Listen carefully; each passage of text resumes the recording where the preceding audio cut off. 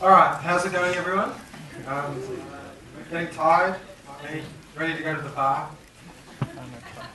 Just hang in there, we're almost there. Okay, so I'm just going to run you through what's coming up in Nuke in the summer. Nuke 6.2 just released, so this is Nuke 6.3, which will be out in a few months. I'm going to give you a little bit of a sneak preview of some of these features that are listed here, but bear in mind it is seriously early days sneak preview.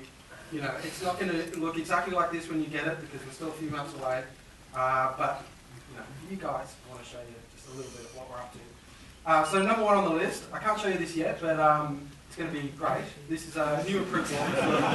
Redoing the slime water and the grid wallpaper.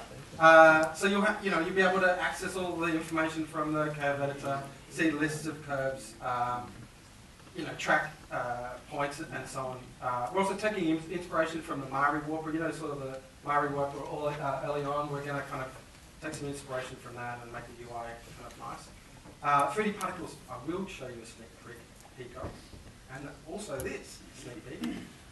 Denoise. So Emmy from our research team has been working hard on the denoise algorithm to replace our age and degrain from Furnace, and that's going really well. It's out a few places. We've got it in this room, I think, for alpha, and I think it's going really well.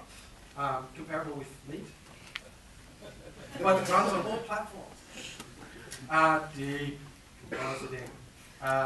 The latest and greatest thing in decompositing. I'll show you a bit of that. Speed, we're working on faster playback and more caching. So stuff like we've unified the disk cache and the viewer cache, so whatever you use in the viewer will be usable by the disk cache. Also, keeping caches around in between frames as well. Like, I don't know if you know, but when you switch frames, typically it throws away a lot of the in-memory caches, so we'll be keeping those. And other things like pre-filling the viewer playback cache before you press play, so make it faster. Audio scratch track as well, just for lining up your elements. You'll be able to attach things to it in the curve editor and see the waveform, so you can just match your elements to your sound effects. On the developer side, we're working on this LGPL Qt 4.6. So what that's going to mean is it'll give you access to the Qt widgets directly from inside Nuke. So now if you do like PyQt, it typically has to be like a separate window. But this will allow you to write PyQt directly inside Nuke. So widgets inside panels, Nuke from PyQt. And the same thing with C++. So if you're writing nodes, you can start putting in whatever widgets you want, spreadsheets, whatever, knock yourself out. We're doing some GPU work as well. We have like a GPU framework we call Blink.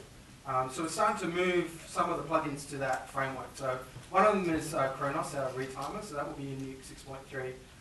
We're actually working on the denoise as well, doing a version of that that will run on the GPU to make it faster. And the other thing is Ocular 3, which Simon didn't want to talk about because he wants to be cagey about when it's going to be released. But we are working on that for the GPU too.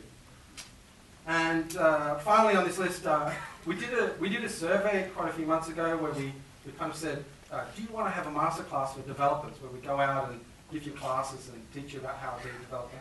And overwhelmingly, the survey said, no, just give us a better user guide, a better manual. So we're working on that. Yeah, so we're working on a developer's guide. So this is across the range from Python to C++. So there's already examples in the NDK for like 2D plugins. But we're going to have more examples for all of the core kind of concepts and have them annotated by each one of the developers to explain, what is happening at each stage of those plugins. So that, for the 2D side, we're doing that. Also the 3D side. So I don't know if you've seen the manual in the 3D side, but it says there should be more information here. We're going to remove that line and actually put some more information.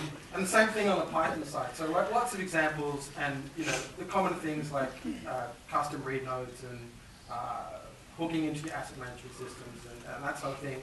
So have lots of examples, but then explain why the example does what it does. As I said before, this is seriously early days for this stuff, so as you look through these examples, they're quite engineering kind of heavy. So first thing I want to show you is, does everyone know what decompositing is?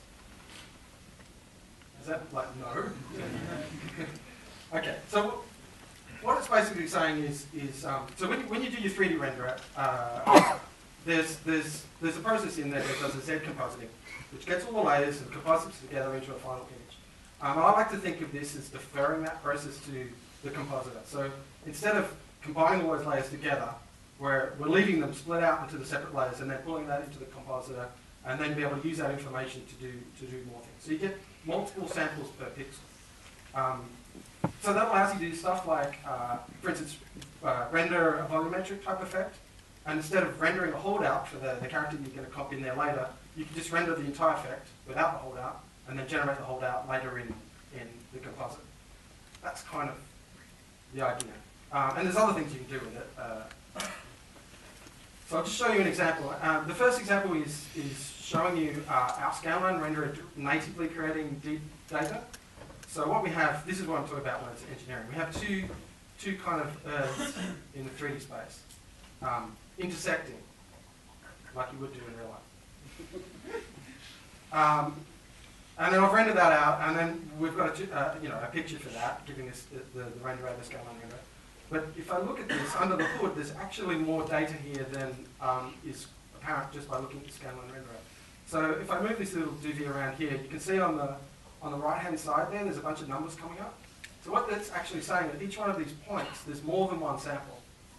So at this point over here, there's a sample for the front of the Earth and a sample for the back. And if I move it further across to here, where the Earths are kind of fused together, there's 4 samples. So 2 pairs of front and backs, one for each of the Earths. So you can see there's multiple. So what can we do with this? Well, one kind of experimental node we've got here is a color correct that acts on with the Z mask. So I can actually kind of pull this slider up and down, and you can see that it's color correcting the front different to the back one. And the interesting thing to keep in mind with this is it's not just like making a map on the front and affecting the image. It's actually color correcting those separate pixels and then recombining them back together to form the 2D image.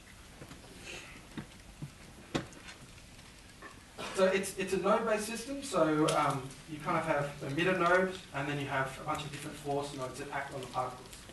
So I'm just going to show you a kind of basic setup of how you would set them up, and then I'll show you some nice examples that Matt really has put together you saw before. So basic idea is we have a emitter node here, and then we have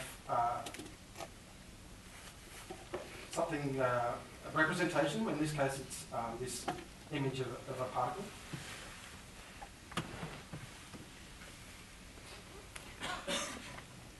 And then we have something to emit off. In this case, it's a sphere.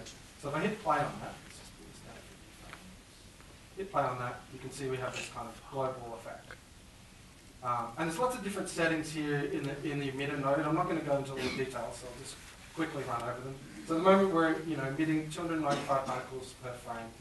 We're emitting from faces randomly. You have choices of edges and points and so on. And we have all of these kind of modifiers as well to modulate the different attributes here. So we can modulate by random amounts, or we can even take an input channel and then use that to change the emission rates and so on. So there's lots of different options there.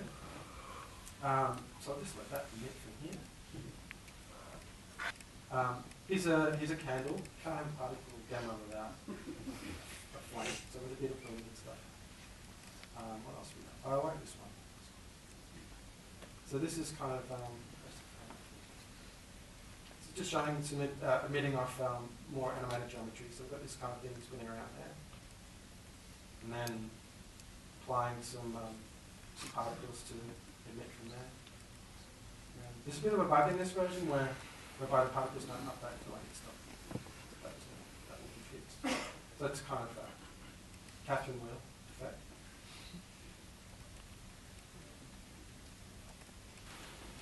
Okay, so play my track out.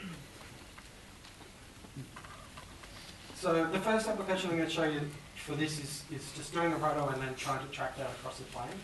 So I've got a kind of moving thing here of the tank. So what I'm going to do is roto the first frame here, really poorly, here, just kind of rough out the surface there.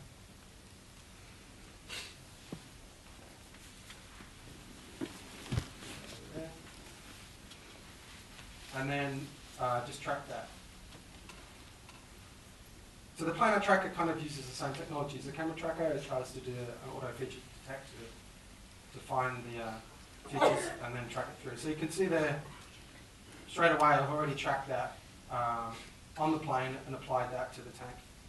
You can see it tracking through. And it's really easy just to add on the plane.